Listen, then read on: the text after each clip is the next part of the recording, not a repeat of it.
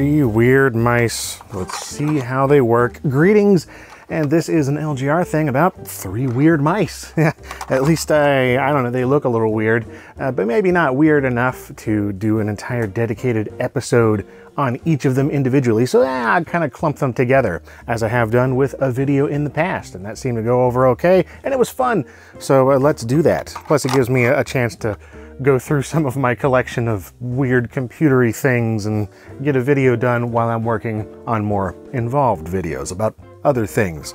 Anyway, mice, let's look at them. Oh, I am ready to make it so with this one.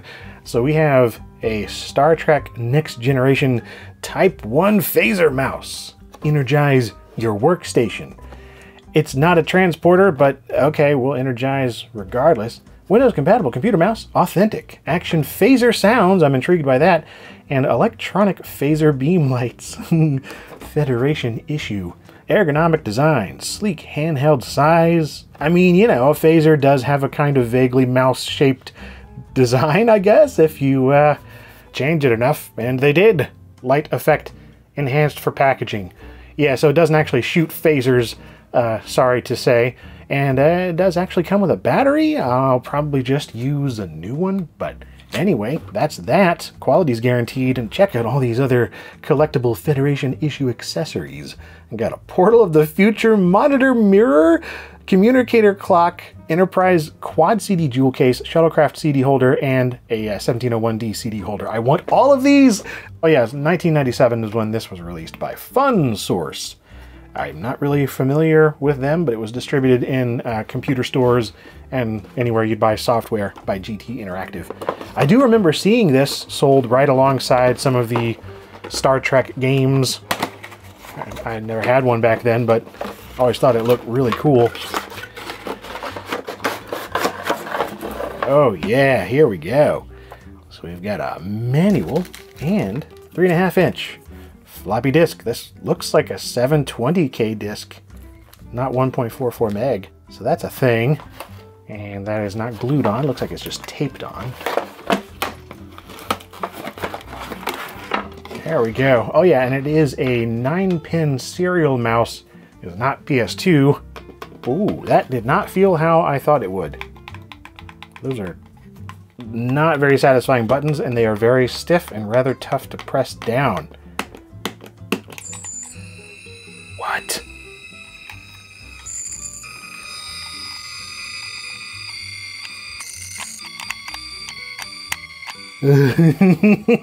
It's dead or dying.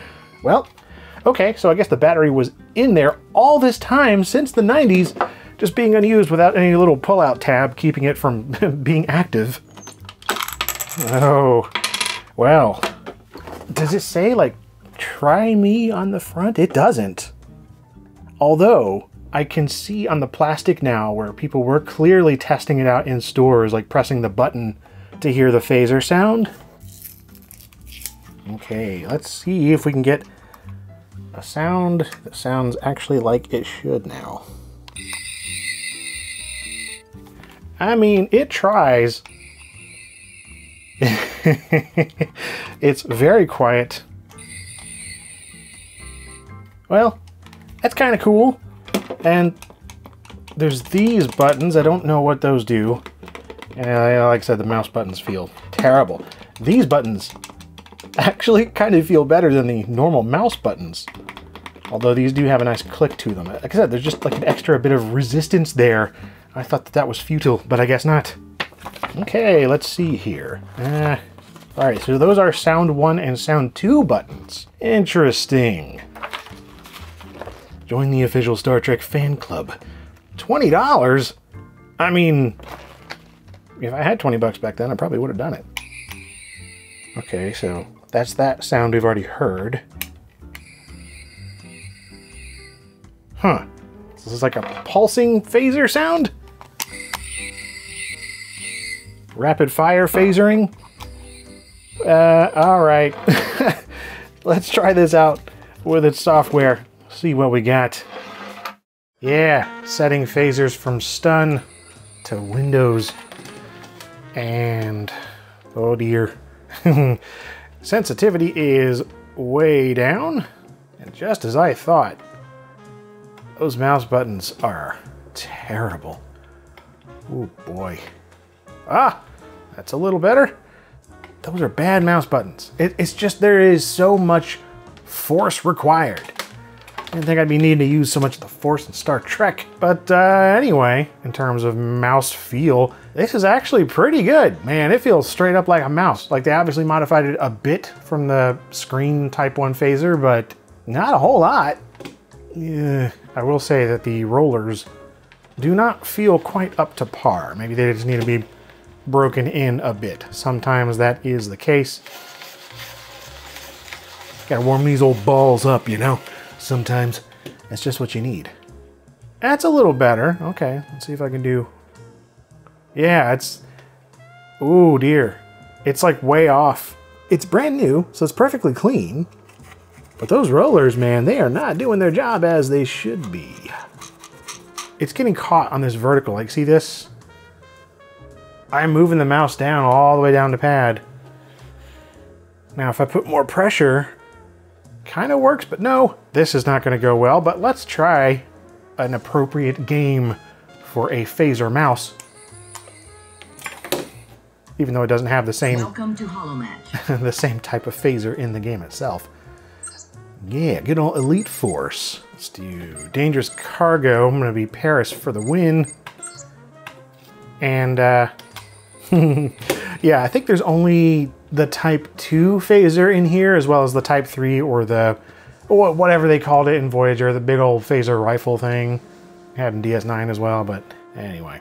Initiating program. Because see, the Type 2 or whatever, it's got like the handle thing and the buttons and the whole front Crewman part of it's Salman different. Guzman. Whatever. Commander Chakotay. Crewman Rick Beesman. Lieutenant Les Fox. First. Ah, suck it, Tuvok. Paris for the win. You have taken. Yeah, Foster's dead. Chakotay, I've been holding a grudge against you for years. I feel so inadequate against your manliness. This mouse is bad. The buttons feel bad. The accuracy is not good because something is going on with those rollers in there. Okay, that was a good kill. But hey, at least I can make my own phaser sounds on the mouse and in the game.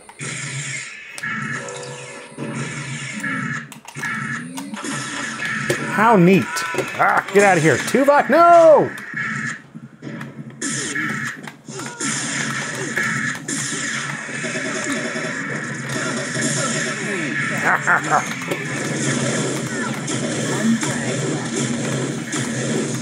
Lieutenant Commander Tuvok wins the match. You ranked second. Yeah, well, I think we all know why. Oh well, it was a good attempt. Oh, and by the way, the software that it came with, there's nothing on here. It says it has mouse driver and utilities, but they're just for setting up the mouse in DOS. Even if you set it up in Windows, yeah, the only thing you get are some basic mouse drivers and a test program, which Windows 95 doesn't need at all. But, you know, you do get this if you were to set it up in DOS. I was hoping it would come with some cool, like, Star Trek mouse cursors or something. But no, instead, we got sound effects and blinking lights. That's about it. All right. So this mouse here is in a rather nondescript white package. There are some markings on the sides to let you know kind of what it is, but not fully. It is a compact mouse from the Roland Corporation, but yeah. It's designed to look like one of the Boss Corporation's effects pedals. Look at this thing. So yeah, the Boss Corporation is a division of Roland, and they've been making, oh man, all kinds of great effects pedals for guitars and, well, really whatever you want to plug into them for decades. And I think this one in particular, the Super OverDrive SD1, was originally out in 1981. As for when this mouse was actually released, I don't know. I've looked, and I mean this one appears to be manufactured in 2013, which is, if that's to be believed, a little later than I thought. But I've seen some of these that were apparently put together in like 2002 originally, and they went on sale, or I don't think they were actually on sale at first. I think they were just a promotional item. This is weird. But yeah, then later on, they did make them available for sale on the Roland website. And now you can find them secondhand, like I did here. So yeah, not a whole lot going on with the paperwork. I do have a model number there, BCMD1, but no dates. And then on this side, actually, yeah, we do have a date right here, 2009. So I guess this one in particular was at least manufactured or put to market in 2009. Like I said, I've seen some of these SD1 mice in 2002. I mean, there were entire box sets of these things available at one point. That's just a pretty cool way to celebrate an anniversary. But yeah, why did they choose a mouse? I don't know. I guess somebody was just thinking, you know, these effects pedals are vaguely mouse-shaped. The pedal doesn't actually go down or anything, but it does have a mouse feel that's not too bad. These knobs don't rotate. They do sort of weirdly shift around. And then the mouse wheel doesn't actually press down as a button, but there it is. You can scroll that way with your thumb. That's not a button either. Pretty nifty, I think. Of course, it's USB, so let's try this out. Okay, Boss Super OverDrive SD1 mouse plugged in via USB and working just fine as a USB mouse, because that's what it is. And yeah, it's an optical mouse. It is perfectly fine. Nothing wrong with the sensor whatsoever. And it actually feels like a mouse. It's just a really good idea in terms of using a guitar pedal like this as a mouse. It's a delightfully unintended use of the shape. Now, I will say that the wheel on the side, that takes some getting used to. It is not very confidence-inducing. It moves almost too easily. And the clicks are clicky, but not in a super satisfying way like some of the old Logitech mice. It doesn't feel great. And you know, the fact that you can't actually use it as a button is unfortunate. Like, why is this middle one not a button? Should be, but it's not. Let's try some Virtua Cop for a gameplay test. Super OverDrive, Super Arcade Gaming. Oh yeah. No music, I guess I don't have the CD in there.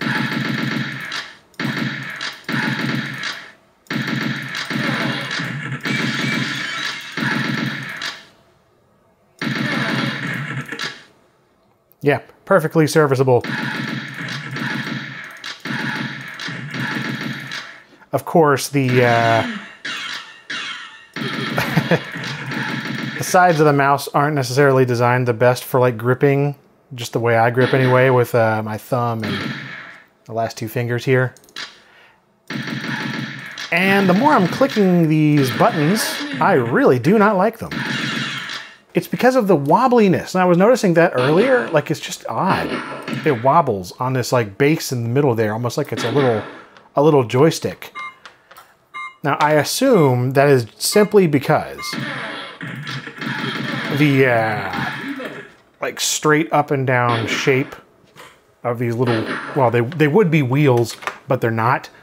That maybe wouldn't make sense. So like when you're pressing, it is sort of like you're pressing at an angle, right? So it makes sense. It's just loading Fallout now, okay. But yeah, like whenever you're clicking, it naturally wants to move forward. So I would have rather them just mounted it a little bit forward. I don't know, as it is, it just feels like you're fingering little joysticks. Every click just feels slightly off, like, yay.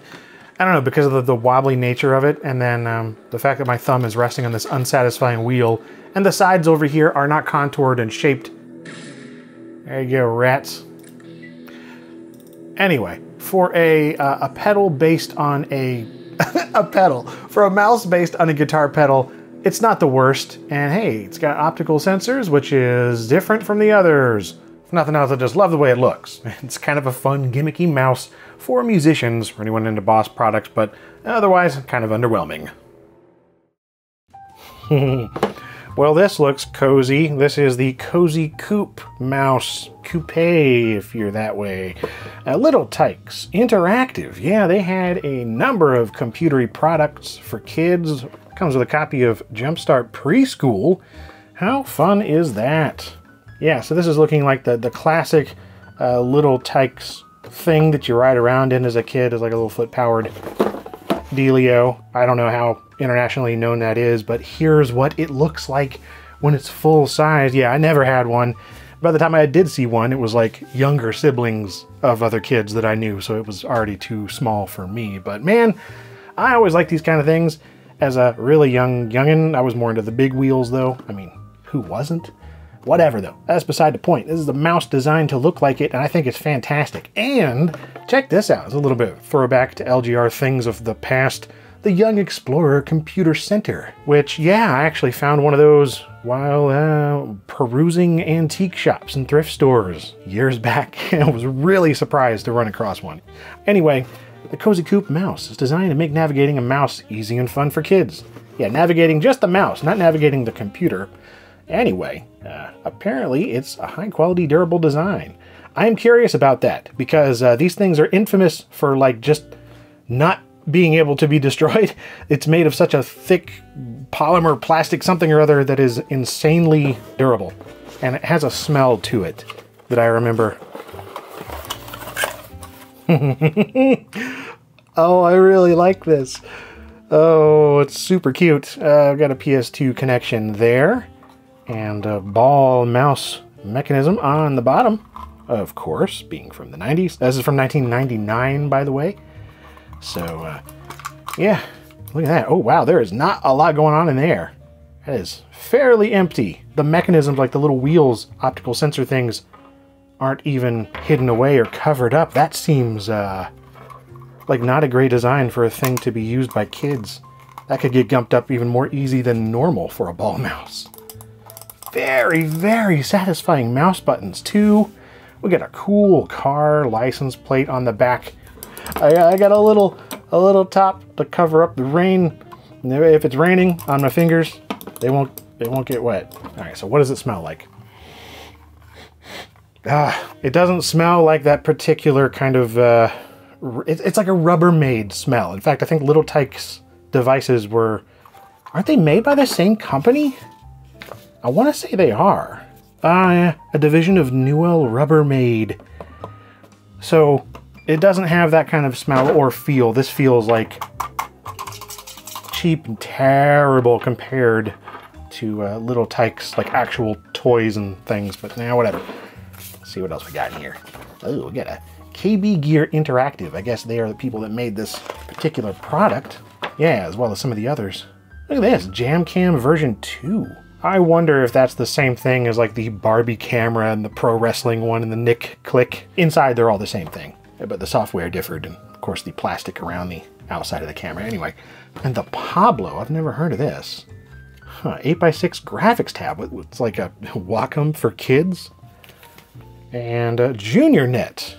Interactive learning service for your family. This is like kids AOL. Okay. We share your concern that a child is just one click away from chat rooms and inappropriate content. And this doesn't do that, presumably. Well, isn't that fun? Yeah. So that is definitely like a, man, kids' internet portal. Would have been pretty cool. Of course, we got, oh yeah, a copy of Jumpstart Preschool. Just the game itself looks like the normal, yeah, full version. Sweet. 16-page manual.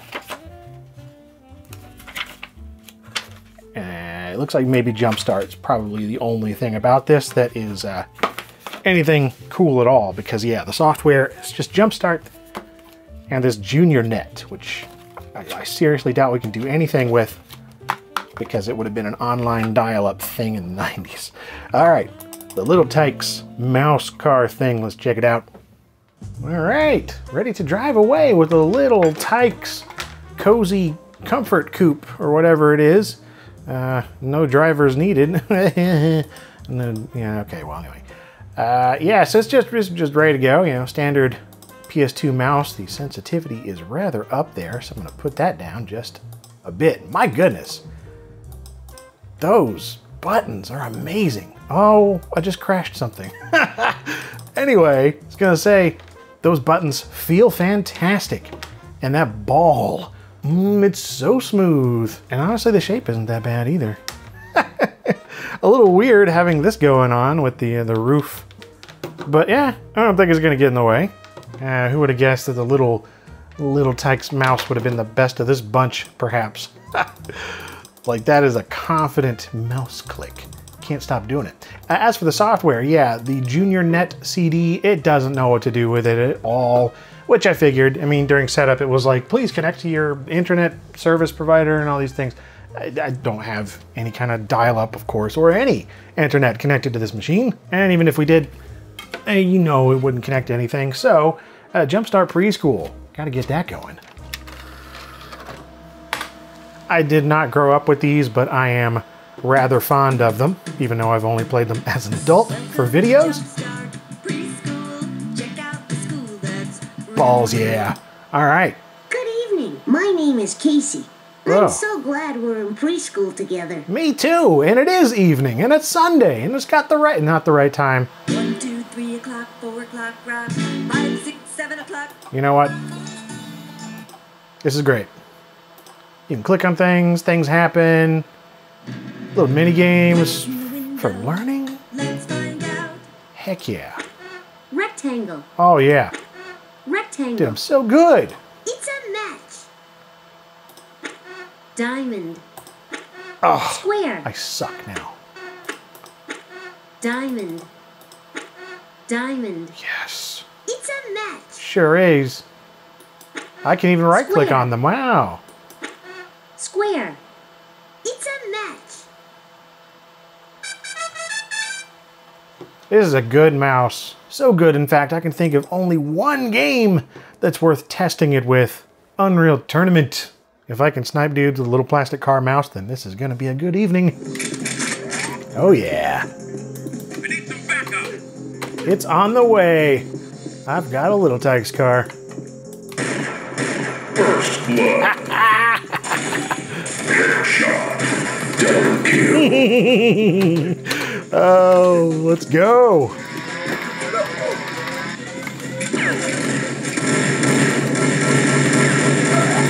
Wonderful.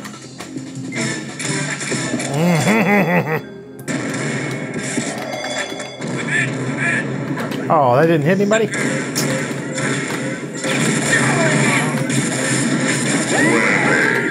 Lovely.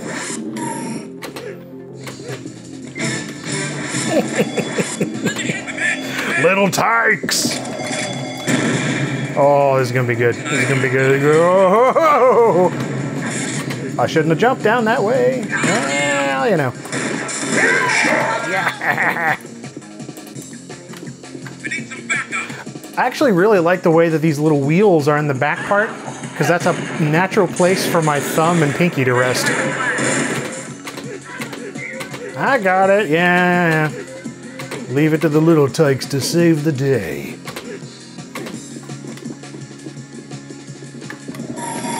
Congratulations. You are the winner. You dang right I am. This is just, oh, way better than it has any right to be. Those are great mouse buttons, good ball, good hand feel. What in the world? That's unexpected.